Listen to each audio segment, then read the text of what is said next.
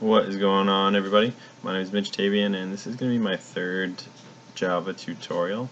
I just got a new SQL book, and so I've been learning a little bit more SQL, and so I thought I'd do some SQL Java tutorials.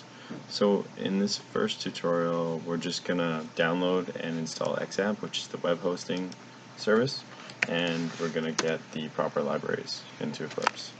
So we just go to put XAMPP into Google, go download, I think it's this one, download that. I've already got it installed.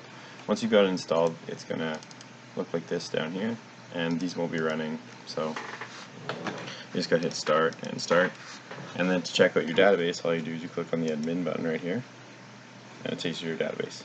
So I'm not going to create any tables or databases in this one. I'm going to do it in the next tutorial. So the next thing we got to do is get the proper library, and so you just type connector /j in Google and click on that guy. So this is the library that's going to let you use SQL in Eclipse. Which one did I download? Zip-pop, yeah, so download the zip. Yeah, you can sign in if you want, but I think we can just go ahead and get the download, get the connector J, open that up.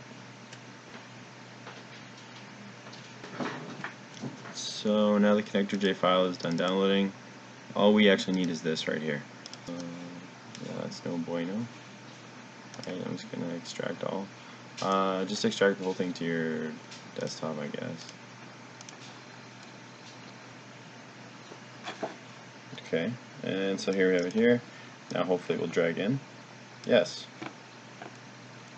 Hooray. So now we have our connector J file in there. It's good to go. And I think that's all I'm going to do in this tutorial.